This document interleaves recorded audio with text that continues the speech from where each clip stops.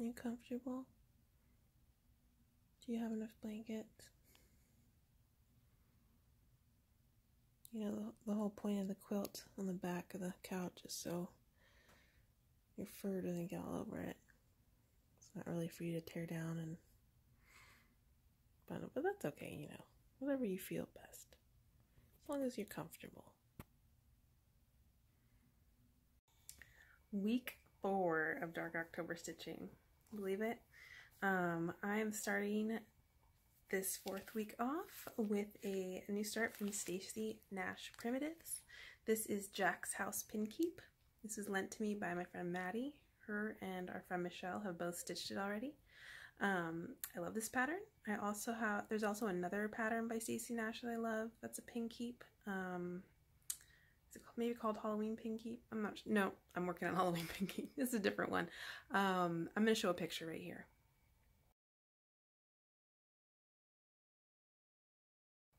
So what I'm going to do is kind of do a mashup of the two. And I know the colors that are in the other one. And so I'm going to stitch it with those colors. I'm going to make the jack-o'-lanterns on this just pumpkins. So I'll take out the faces.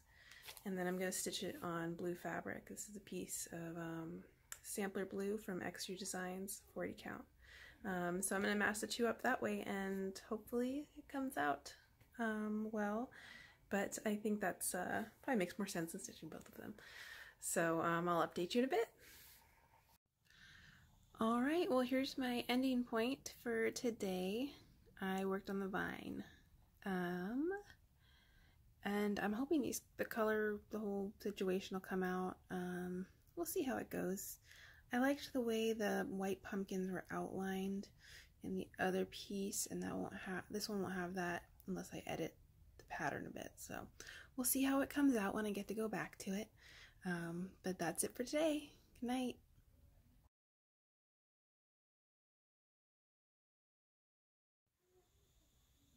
Hi guys, happy Tuesday, second Monday, whatever.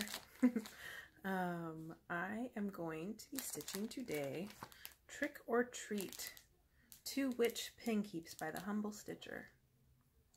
They're just 2 cute little witches. I'm going to stitch them together in one piece. Yeah, I like them. I'm doing this on piece of 32 count Ghana in Heritage from Pictures Plus. This is a small piece I had in my stash. And I'm going to go watch The Walking Dead with my boyfriend.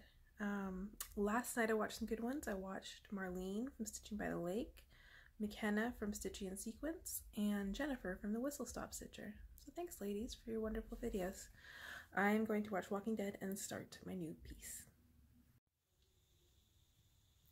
Hey guys, so I just finished an episode of The Haunted Hill House, and now I'm like, ooh, this is episode 5. They haven't been that scary, but the ending of the 5th one just messed with my head. Okay. Anyway, I stitched on this. I watched Walking Dead, and then I watched Julie from Kansas City Girl in the Colorado World. Thank you, Julie, for that video.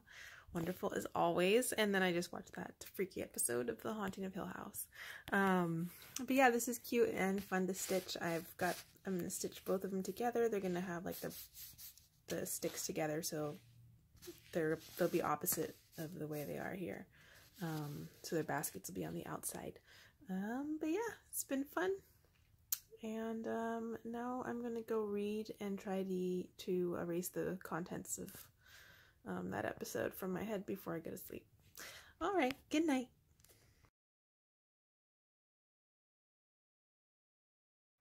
Hey guys, happy hump day. I'm home. I've got my Jimmy Flosstube shirt on. I'm ready for a new start. Today I'm going to start Scary 1 from the Bowl Full of Scary series from Plum Street Samplers. I already started number 2 this month. I'm going to be stitching it on the called for 36 count Old Town blend from R&R in the called for threads. I was lucky enough to get this as a kit on Stash Unload for 10 bucks. Same with the second one, so that was an awesome deal I could not pass up, and they're super cute, and I'm looking forward to starting it. Talk to you later. Alright right, guys. 25th, right? Day 25 of Dark October Stitching is a wrap. I got some good progress. I got a tree done and the majority of the cauldron. This is cute. Very Plum Street. Love it. All right. Good night.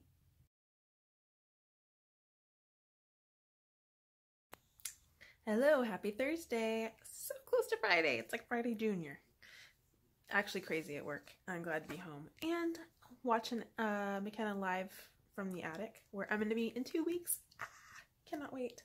I am going to start tonight Pineberry Lane's Jiggity Jig. I think this is adorable.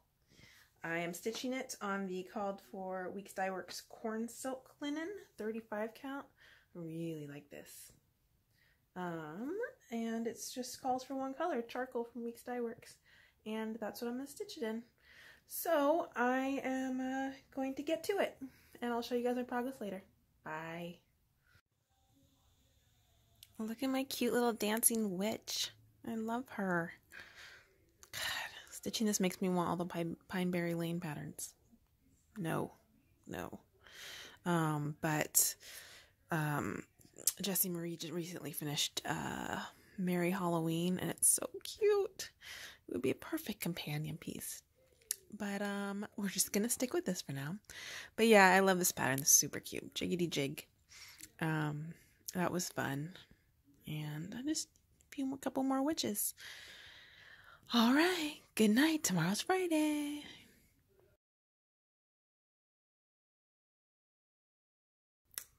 It's Friday. Oh my gosh. Look at me. Look like I got beat up. Oh my gosh. Full work. You know, it's like one of those days where I like drove to work and it's dark out, and I just got home and it's getting dark out. We had happy hour after work, and guess who hosts the happy hours? I have the company credit card, so I shouldn't. It's not a complaint. Well, no, I just, you know, it's fun. I like my coworkers. I like the people I work for. They enjoy it. It's just, we do it when we have happy hours. We do them on Friday after work, and by the time end of the day Friday, like, I'm just exhausted. So I have to be there from the beginning to the end of the happy hour. So, got through that, and now I'm home and I'm exhausted and I'm going to stitch something. My friend Michelle tells me it's National Pumpkin Day, and I want something small since I don't know how much stitching time I'm going to get. So I'm going to start Threadwork Primitives Jack in the Hat. Very cute. I think I would like to attempt that finish. So I'll be stitching on a bigger piece of fabric. And Julie from Kansas City Girl in the Colorado World, I swear you were just talking about this fabric. This is a Nikki's Creation fabric called Old England.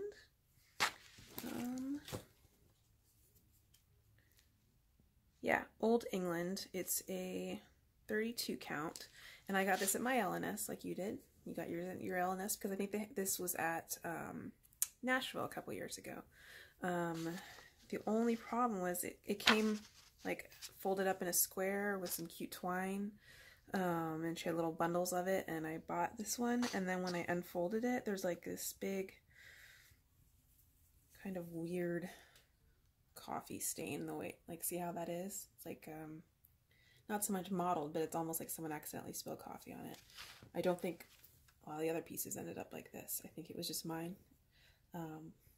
I should have opened the piece before I bought it, so it's my own fault. But but you know, I also like it too. It just depends on the placement. So what I'm going to do is stitch it like in a bottom corner, the actual design, and then I'll be using a significant piece of the fabric to try to make the bag.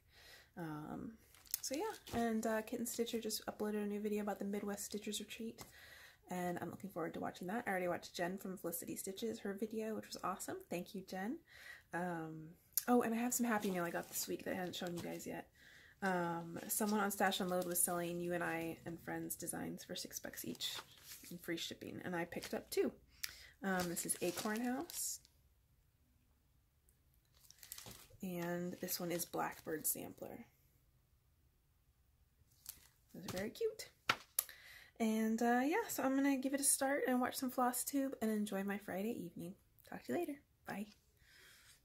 All right, well, that's a wrap for Friday night. It's like 9:15 on Friday night, so I'm gonna get changed and put on my makeup and hit the clubs.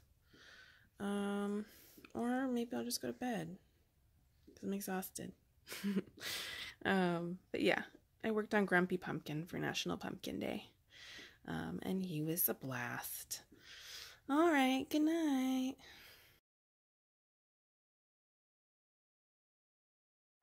Well, hello, my friends. Happy Saturday. It's Saturday evening. I'm wearing my Winchester Mystery House shirt that Lena got me. Good choice, Lena. I am finally getting around to starting my cross stitch. I was just working on some project bags. Didn't complete any, but hopefully eventually. I did a lot of chores today, that kind of thing. So anyway, finally about to stitch. I'm going to stitch a good housewife called Pumpkins and Peacocks. I don't think this has been re-released yet. I got really lucky. I was looking for this for a while. I had a search saved on eBay, and in the end I got the full kit for like under 20 bucks, so that was awesome, and I need to start it and stitch it now. So I'm going to stitch it in the called for black linen. The only change I'm making is I'm going to stitch the peacock in Peacock from Gentle Arts instead of the green-gray DMC that is called for. I just wanted to pop a little more. So I'm going to give that a start. I just got done watching the Joan and Kelly show on Flosstube. I think I'm going to watch some Haunting of Hill House. Alright, I will catch up with you guys later. Bye. Alright, well, this is the image I leave you with tonight. A peacock shooting something out of his butt. Sorry, I can't help myself. It's like, oh, I'll start off this way, and then I was doing the stream, I was like, I'm gonna just stop here though, and post a picture of my start, and it's looking a little odd. Anyway, that's alright. So I worked on the big peacock there in the middle, and yeah, I gotta do it with the variegated floss. Excuse me. Oh, tired. I finished the series, The Haunting of Hill House. I really enjoyed it. Yeah, so end of Saturday, and just one more day left of the week. Craziness. Alright guys, good night.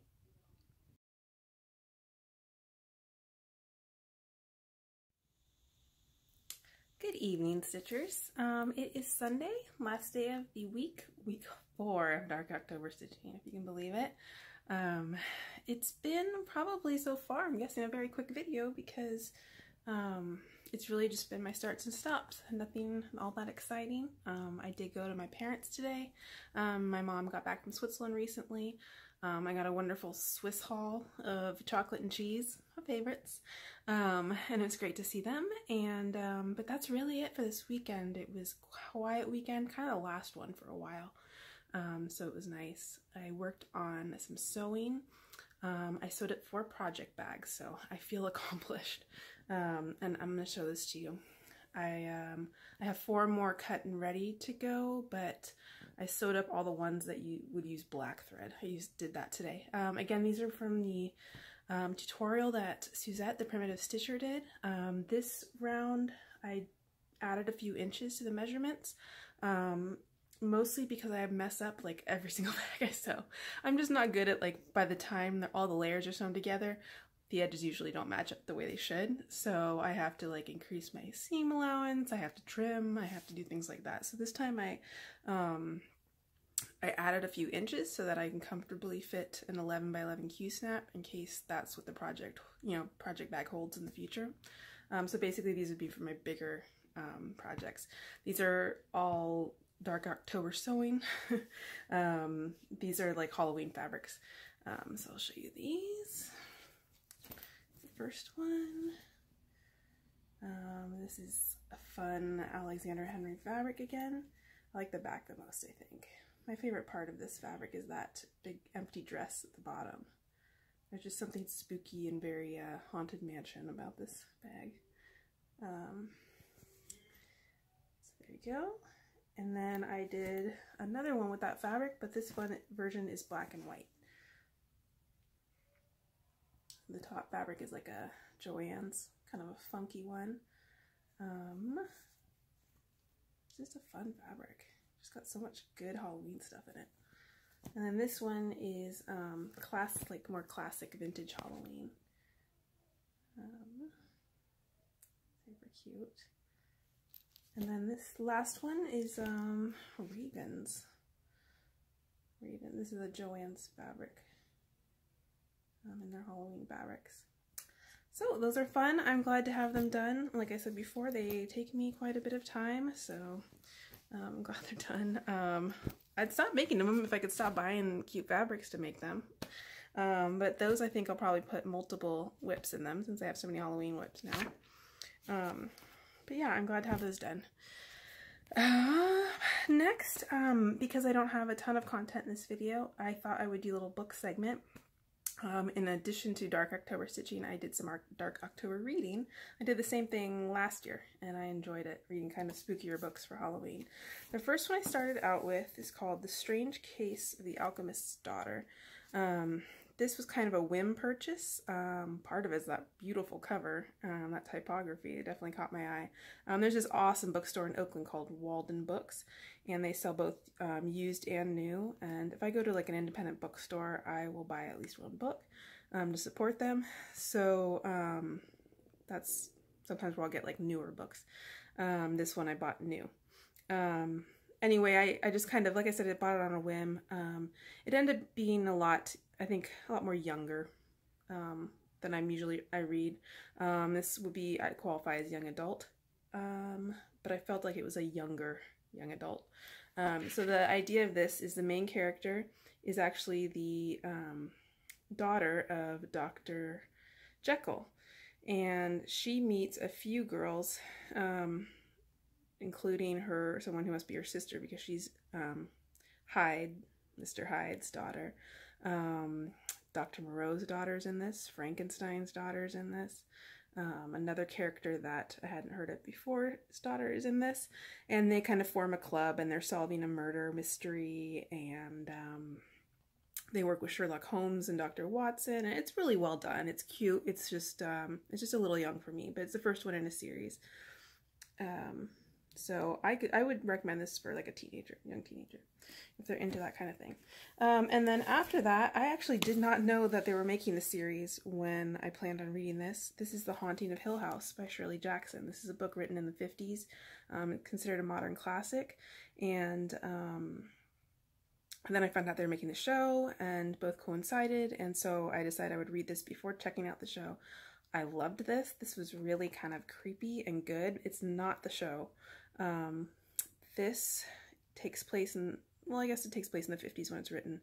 And the idea is that there's this like doctor who studies the paranormal kind of as the science. And there's this house, Hill House, that's known to be haunted. And he rents it for the summer and invites a few young people to go stay there with him, and they're going to kind of experience the house and take notes, that kind of thing. The show is about a family, parents and 5 kids, who live in Hill House, and it's haunted, and it goes back and forth between their adulthood and their childhood in that house. There are tons of references in the show to this book, but it's not the same story. This book would probably fill like maybe 1 hour episode. It's a thin book, but it's well written, and it's different, and it's creepy, and it was a lot of fun to read. I enjoyed it. And now I am reading Fingersmith by Sarah Waters. This came out, I don't know, let's see, shortlisted for the 2002 Man Booker Prize. This one's 16 years old. Who told me they read this? Was it Laura? But this is I'm loving this so far. This takes place in Victorian England. This isn't like horror or supernatural or paranormal or any of that. This is, but it's kind of a thriller. The main characters, I'm only that far into it, and I won't give anything away, but the main character's name is Sue, and she's an orphan, but she was raised by a couple in London, and they're kind of they have a locksmith shop, but they dabble in they kind of live lifestyle. They deal with a lot of like thieves, and there's this one con man, they call him Gentleman, and he comes and he has a plan to marry this young woman who's very innocent and shut off from the world. She lives with her like eccentric scholar uncle in this shabby big house, and when she marries, she will inherit. She's an orphan, and so Gentleman wants to marry her and then send her to the mental institution and get her money, and he wants Sue to help him by being her lady's maid and kind of helping his case. And so he comes to the family, the people raising her, and to her, and says, you know, you go in on this with me and you're going to get all this money for you and your family. And so she does, and that's kind of how it starts out. And now I'm on the interesting ride. It definitely kind of gives me the goosebumps sometimes. It creeps me out a little. So I'm really enjoying this. I've heard a lot of good things about it. So that is my book update and my sewing update. I'm starting a project. So this is a beautiful chart. I'm very excited to stitch this. This is Moonlit Garden by Blackbird Designs. This is out of print, but my lovely friend Michelle lent it to me. Thank you so much, Michelle. Michelle and Maddie, two of my stitching besties, have both stitched this, and it's absolutely gorgeous. I don't think I'm going to put the words at the bottom because I have another pattern that has the same verse on there. I just love the house and the pumpkin and the stars. I don't really want to take it away from that. Since it's a moonlit garden, of course it has to go on blue because it's a night sky, right? So I will be stitching this on one of my most favorite fabrics, which is Sampler Blue from Extra Design. So I'm going to start that right now. I'm very excited. I did realize just now that I should have 4 starts left. To do one every day of the month, and I just realized I only have 3 left in my bin of starts, so I have an opening, which is awesome. And then also I made the decision that I'm not 100% yet. I'd say I'm 85%. One of my starts was going to be Ghoul Tide Welcome by Plum Street Samplers. That is a very large pattern. I love it. It has this huge black house in the middle, and I thought I would start out with the black house. But I don't know if I'm comfortable. Now I'm feeling like I'm kind of doubting whether I want to do that right now, just because it's such a large pattern and now I have so many whips, and I don't know that I feel very comfortable starting something that big. So I guess I'm just going to have to see how I feel about it. It just feels weird to only stitch one day on something so big. So we'll see. But I have plenty of backup options. I have small ones, sized ones, medium-sized ones. You know, I got those Not Forgotten Farm patterns that I absolutely love. I'd like to start those. Yeah, so we'll see what happens. But tonight I'm starting Moonlit Garden, and I will update you when I'm done for the day. All right, talk to you later. Thanks. All right, my friends, that is a wrap on Sunday of the 4th week. I got 3.5 stars in on Moonlit Garden. Really pretty colors. I'm gonna love this. Can't wait to stitch the rest of it. Well, I hope that you guys had a good weekend, and I wish you the best week ahead. I will be vlogging the next few days to finish up the month. Night.